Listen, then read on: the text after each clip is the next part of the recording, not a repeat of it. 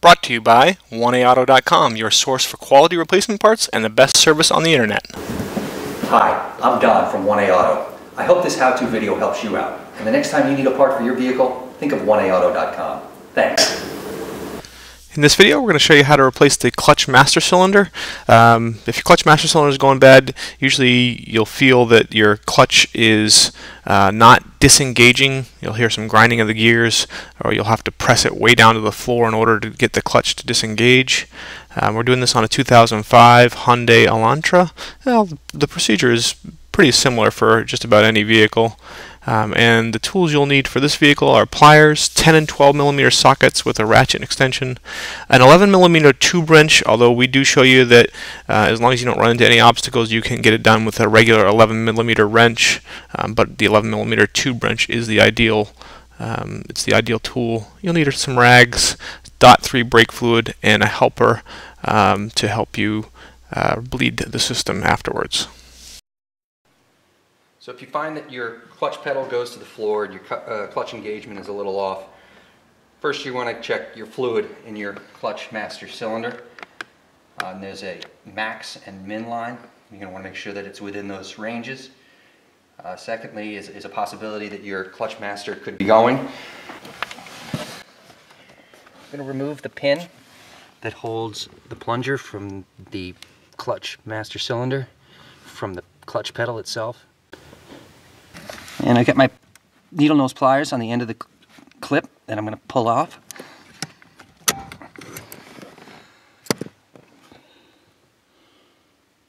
And there's a washer as well that you'll want to pull off.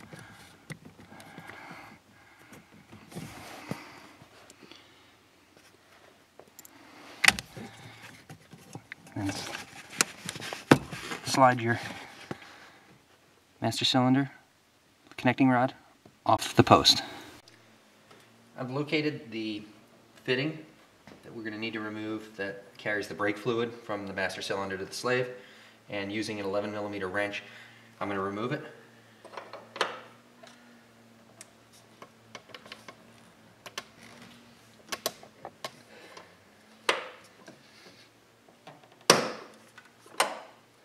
And I've got a rag underneath to catch the brake fluid. And we're just going to speed it up here as we take that fitting apart. And in just a minute, we'll have a little bit more on the tool we used and the proper tool for the job. So we've got the regular wrench, 11 millimeter, and then we've got one specifically made for brake pipe fittings. As your vehicle gets older, you might find heavier resistance, in which case it'd be better to use this, because rounding off any of those fittings would just cause more repair necessary. So we were able to break it free just with a regular wrench, but if you do find heavy resistance with the fastener and that you might start to round the edges off, it would be best to invest in a set of these. I got my new master cylinder, clutch master cylinder from 1A Auto, and you can see that on the top there'll be a stud coming through the firewall with a nut on it right here, and one that's tougher to see is right below it. And I'm going to use a 12 millimeter wrench with an extension and remove those nuts. And we'll speed it up here again so you can see the top nut's pretty easy to get to. The bottom one you have to kind of reach down and under. It's not difficult to get to, a little bit difficult to see sometimes though. Locate the 10 millimeter bolt that holds your reservoir clamp and remove.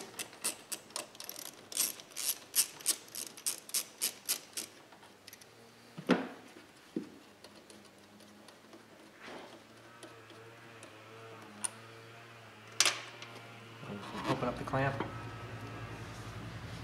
pull your reservoir aside, and then pull your tire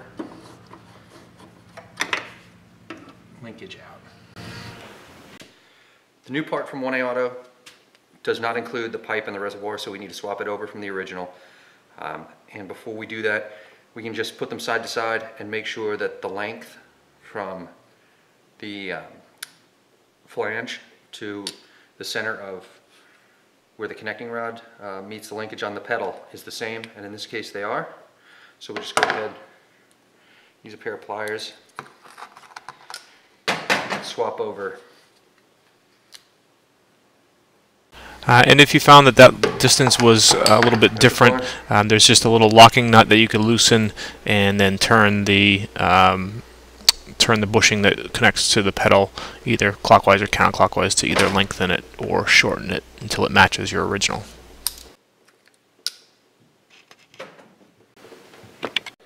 I'm filling the master cylinder with brake fluid, .3.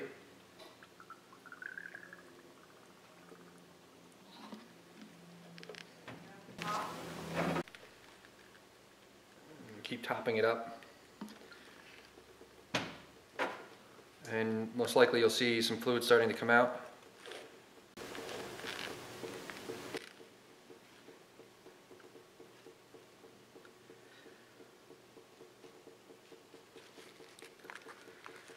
And just to ease or to speed up the process and make bleeding at the once it's back in the car faster, you can do what's called bench bleed. Just gently apply pressure,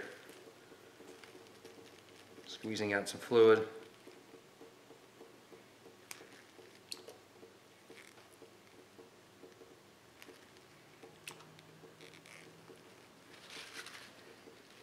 Making sure that your reservoir stays full.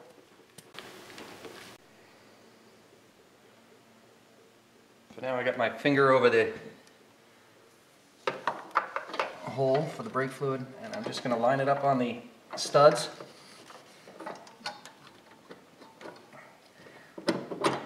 And try to re-secure that fitting as quickly as possible. Okay, so the first step is you get it in, get it mounted on the studs, and I know I'm just repeating Don here, but take the line that goes to the slave cylinder and just get it threaded back in and get that tightened up first. Installing the nuts. Hold the master cylinder. And again here we'll speed it up. First Don threads the nuts on to the studs and then tightens them up nice and firm with the 12mm socket, ratchet, and extension. I'm reinstalling the bolt, the reservoir.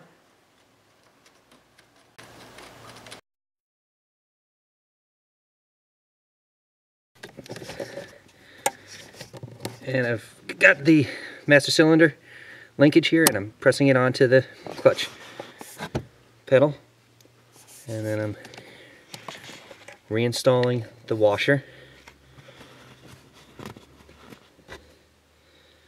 And finally a pin.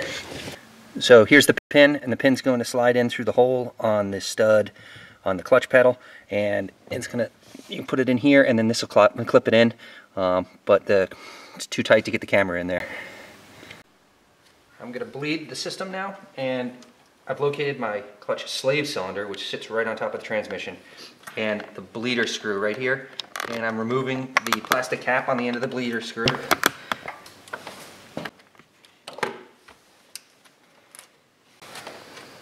Got a homemade brake fluid catcher here that we've got a little hose and a little bottle here so that the spent brake fluid will go in it and not into the car. And I'm going to go ahead and put that hose on the end of the bleeder. And I'm going to have my 10mm wrench ready on the nut. And with Michael in the car, he's going to give it several pumps of the clutch pedal, and then he's going to hold it down. And then I'm going to say ready. I'm going to crack the bleeder.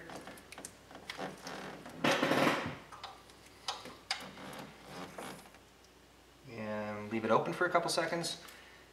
Close it tight. Mike, go ahead and pump again. And I'm going to say hold.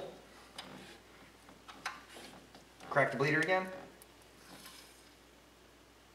Tighten it up. All right, pump.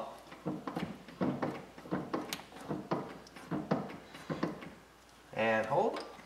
Crack the bleeder. And close, and do it maybe 2 more times. Pump.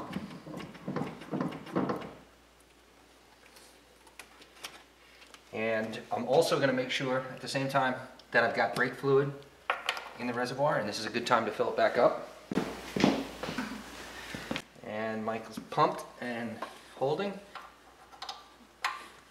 Crack the bleeder. Tighten back up.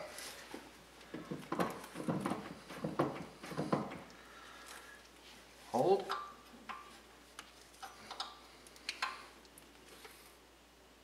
And let's do it one more time.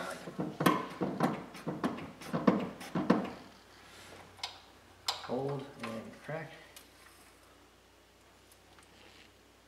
Close up the bleeder. And pump. And you should feel stiffness in the clutch pedal. Yep. All right. Good. Sounds good. We're pumped. We hope this helps you out. Brought to you by www.1aauto.com, your source for quality replacement parts and the best service on the internet. Please feel free to call us toll-free 888-844-3393. We're the company that's here for you on the internet and in person.